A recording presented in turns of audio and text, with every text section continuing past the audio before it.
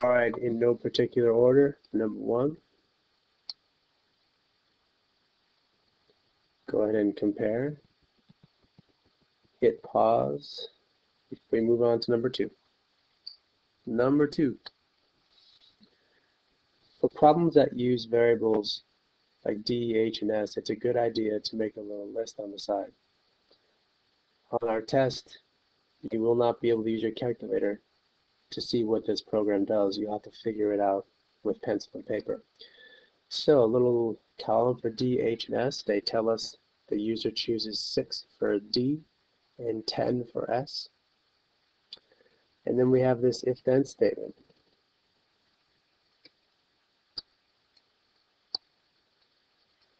And if D is less than 6, we'll do this. But D isn't less than 6. So we don't do that, we'll do something else. And this is what the something else is. If D was less than 6, we would have done this. If D is not less than 6, then it's something else. And since it's something else, we'll do 12D. And we'll store that in S. So 72 is in S. And this last line right here will display dollars earned 72. Going on to number 3. For my 8th period class, we changed this over here, the highlighted, the yellow highlight, we changed the D to H, because that's what was originally intended. But the problem was fine with D, the way 1st period and 2nd period did it. For 8th period, if you did it this way, same thing. If D is less than 6, and it's not, then it must be something else. And therefore we do this. And therefore 120 will be stored in S. And what we'll print from this last line is dollars earned 120. All right, pause if you need to. Number 3. For this problem, I asked you to find the mistakes, and there's the very first one there in red. You need to use the input command, not the prompt command. The prompt command doesn't allow us to enter text like pick day 1 through 7. The second mistake is that an if statement needs to be closed with an end command, and this if statement was missing that, so that was the second mistake in number 3. Going to number 4. For this problem, it's the quadratic formula problem. There's no one way to present this to the user. Here's one, the one that I chose. I display to the user that this is a quadratic equation.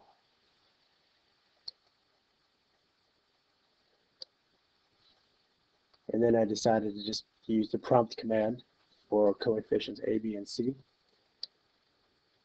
Calculate the discriminant, store that in D, D for discriminant. Alright, so we know that if there's 2 solutions, the discriminant will be bigger than 0.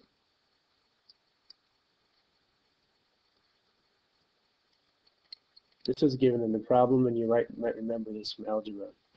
If the discriminant is equal to 0, then there will be 1 solution. And if the discriminant is negative, or less than 0, then there will be no real solutions. We can think of these as 2 solutions, 1 solution, and 0 solutions. So the way I chose to do this, and it's not the only way, but I asked if the discriminant equals 0, then there will be 1 solution. And I'm letting n represent the number of solutions. Else, if the discriminant is bigger than 0, then there should be 2 real solutions. So I say then 2 is stored in n, the number of solutions.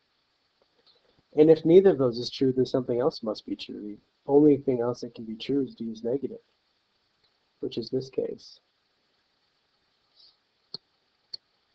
when there would be 0 solutions. So I say else 0 stored in n. Now every if statement needs an end state command to close it. And so you can see we've got an end for the first if and an end for the second if. And again, If d is 0, there's one solution. If d is positive, then there'll be two solutions. If neither of those is true, then d must be negative. So if neither of those is true, the else must be true, which is d is negative, so the number of solutions will be 0. That'll do it. Display n, which will be either 0, 1, or 2, and then display real solutions.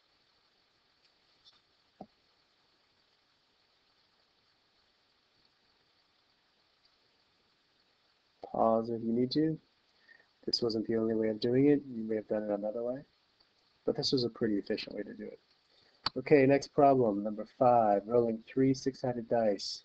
Before I show you the code, keep in mind that we're paying attention to the sum of the 3 dice. So the smallest sum can be if all 3 dice were 1. The largest sum would be if all 3 dice were 6. And since we're counting the number of times that the sum of the 3 dice is a perfect square, I enumerated every outcome and showed that there are only 3 ways your 3 dice can roll and have a sum that's a perfect square, when the sum is 4, 9, or 16. Alright, so here's what the program might look like. Let the user know that we're rolling 3 dice. Not required, optional, but I decided to let them know. We do need to somehow solicit from them how many times we're going to roll the 3 dice. And since we're keeping count, we need to initialize a counting variable. I chose P for perfect squares. Alright, let's start rolling the dice. In our for loop, there's our 3 dice. There's the sum I'm storing in S. And now, is it a perfect square?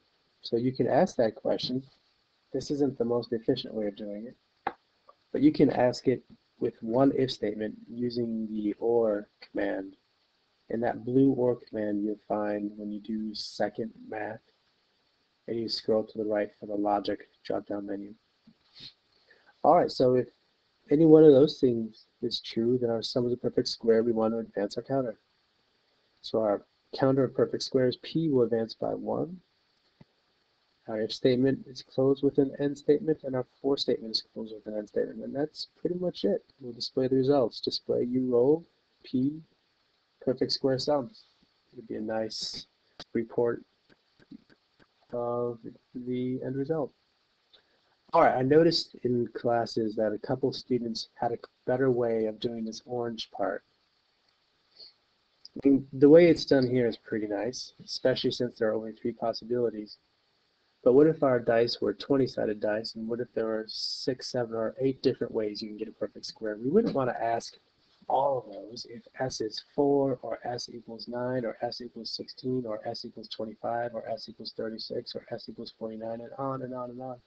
So there is a much more efficient, more elegant, more clever way of doing it. And some of you guys came up with it. I'm going to show you 2 different ways. One of which I came up with, and another one that I saw a student do. Let's look at the left first. This test right here will determine if our sum is a perfect square.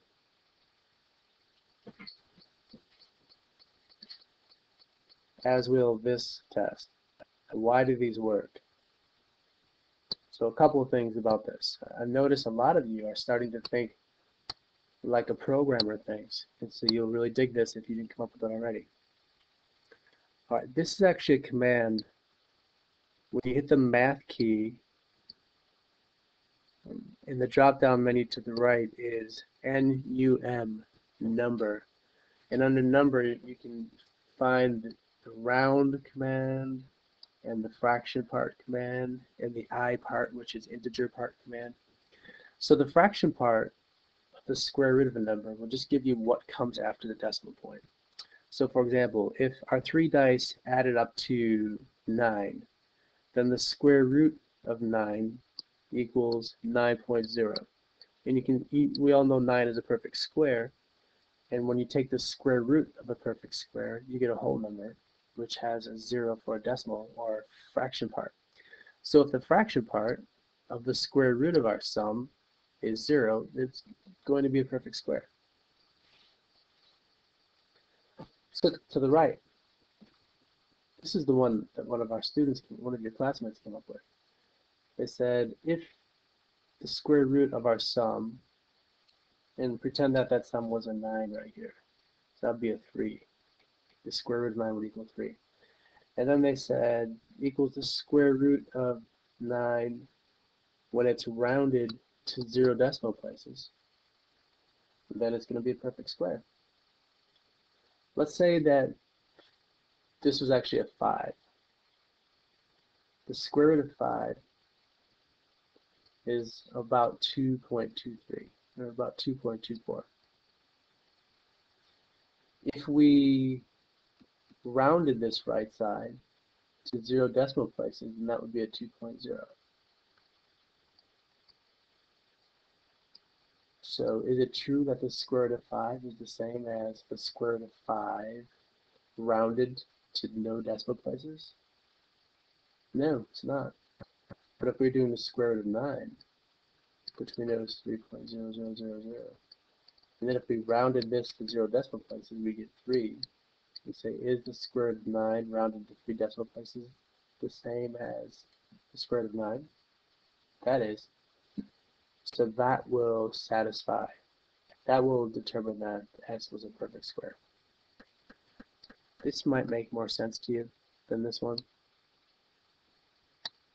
If both of those seem really confusing, you can just directly, explicitly ask, are these perfect squares? That can become cumbersome if there's a lot of options. But here we only had 3, so it wasn't so bad. All right, we're going to move on to the next problem.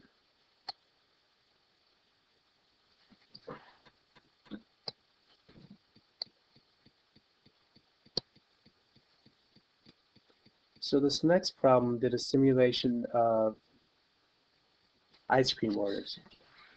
You needed to ask the user how many orders. We'll say n. Now for a true simulation, you need to incorporate randomness. You can't just say, out of the n orders, 35% of them were chocolate, 55% of them were vanilla, and 5% or 35 and 55 and 10% were strawberry. You can't just say that, because then every time you have 100 orders, you're going to have exactly 35 chocolate, 55 vanilla, and 10 strawberry. This is supposed to be a simulation where we know the probabilities and then we let random chance determine what the orders were. So to do that, since we're working with percents, and that's the key, percent means out of 100. So we're going to generate a random integer from 1 to 100. All right, so to simulate things when the probabilities are in percents, we will generate a random integer from 1 to 100. Since we're keeping track of the count of chocolate ice cream orders, vanilla, and strawberry, you can see there in green in the third line that we are initializing those 3 counting variables. Our loop begins where we're going to generate n ice cream orders, and to determine the flavor that was ordered, we'll generate a random integer from 1 to 100. In the right box of 100 integers, every one of these integers has an equal chance of occurring. So to represent a 35% chance, we include these numbers. Those numbers will come up just as often as all the other numbers. So since there's 35 of them, there's a 35% chance that one of those numbers will come up. Now we need a 55% chance that vanilla ice cream is ordered. So we need to choose 55 of those numbers. So let's choose 55 of them. 1, 2, 3, 4, 5, 10, 20, 30, 40, 50. There's 50 numbers. So if one of those numbers are chosen, well, let me back up. There's a 55% chance that one of those numbers will be chosen. Since that group highlighted in blue has 55 items out of 100, there will be a 55% chance that one of those is chosen. So those numbers will represent vanilla. And then these numbers, and there's 10 of them, 10 out of 100 is a 10% chance. They will represent strawberry. Alright, so if x is less than or equal to 35, we have a vanilla order. I'm sorry, chocolate order. So we'll advance the chocolate counter by 1. Else, if the C value is greater than or equal to 36, and at the same time it's less than or equal to 90, then we'll have a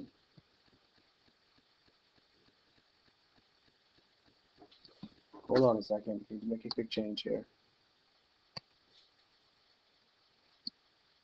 Just that.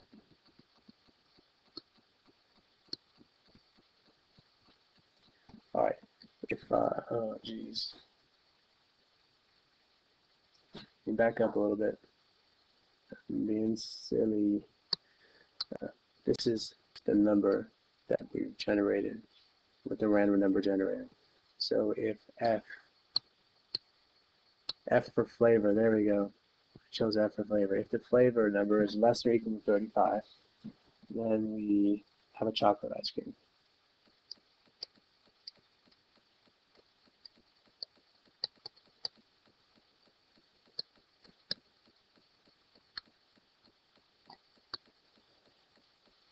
Okay.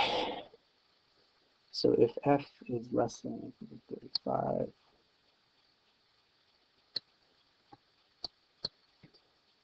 then we have a chocolate, we'll advance the chocolate counter. Else, if x is greater or equal to 36 and less than or equal to 90, then that's going to be one of these. Then that means we have vanilla. So vanilla will go up by 1, our vanilla counter. And if neither of those is true, then that means our F value must be one of these, which means our strawberry counter goes up by 1. And each if statement, and the for statement, and that'll do it.